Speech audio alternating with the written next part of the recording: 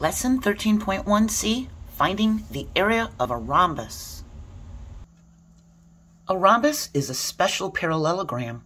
It fulfills the requirements to be a parallelogram of having opposite sides that are parallel and congruent, but goes beyond that by having 4 congruent sides. And sometimes a rhombus is a square when it has 4 right angles. A rhombus is a quadrilateral in which all sides are congruent. That means that the lengths of the sides are equal, and opposite sides are parallel. Sides A, B, C, and D are all the same length. Sides A and C are parallel. Sides B and D are parallel. A diagonal of a polygon is a line segment that connects 2 non-adjacent vertices. Non-adjacent means they don't have a common side. So this vertex and this vertex, these are non-adjacent. They don't share a side. These are adjacent vertices. They're sharing this side as a common side. So a diagonal is a line segment that connects 2 non-adjacent vertices. A rhombus can be divided into 4 right triangles, and they can be arranged into a rectangle. Notice we have one of the right angles on the upper side here, another right angle here, but these 2 right angles are on the inside, and it makes a rectangle. And the base of the rectangle is the same length as one of the diagonals of the rhombus, and the height of the rectangle is half. Right here, this little piece right here, this is the height of the rectangle. It's half the length of the other diagonal. So here we have one diagonal that's the length of the base of it, and this little half diagonal, because this is a diagonal and here's a diagonal. This little half diagonal is the height of our rectangle. And the area for a rectangle is base times height. We would multiply the base times the height.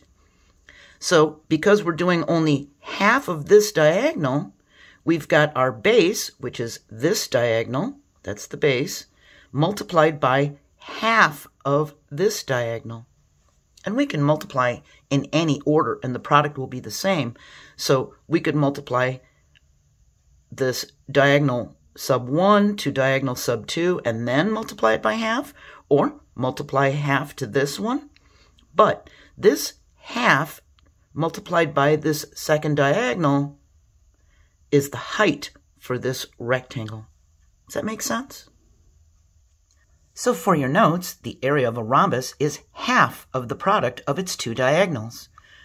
We take the length of one diagonal, the length of another diagonal, and we multiply that by half, and we get the area for inside of the rhombus. So let's walk through some examples. It's telling us to find the area of the rhombus, and it's telling us that D sub 1, the first diagonal, is 24 centimeters, and D sub 2, the second diagonal, is 17 centimeters. We substitute the values for D sub 1 and D sub 2, and then multiply. We have half times 24, well that's 12. We multiply that to 17. We can do a little math on scratch paper on the side. We get 204. That is in centimeters, we can see. So we have 204 centimeters with a little 2 exponent to show that they're square centimeters. We can also write it as square centimeters. Let's try another one. The orientation of this rhombus has changed, but we still know that this is a diagonal and this is a diagonal. It's telling us that the first diagonal, D sub 1, is 34 inches, and the second diagonal, D sub 2, is 14 inches. So remember, when we have a variable and you see this little number, we just learned in the last lesson that that's a subscript, and that helps us differentiate between this D and this D. We know that that would be the first diagonal, that would be the second diagonal. Okay, so we're going to substitute the values for D sub 1 and D sub 2, and then we're going to multiply. So we have a 34 and a 14.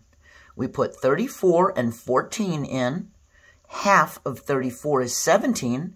Now we do 17 times 14. We get 238. We see it's in inches. We know we have 238 inches squared, or square inches. Let's try it without a diagram. It's telling us to find the area of a rhombus with diagonals that measure 16 centimeters and 6 centimeters.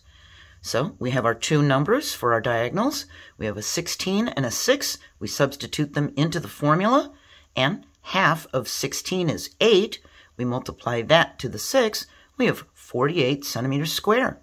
And just remember to always use square units for area. We're finished with lesson 13.1, and lesson 13.2 is broken into two parts. The first part is finding the area of a triangle. We'll also find the area of a right triangle. Have a wonderful day, and I hope you'll join me next time. Bye.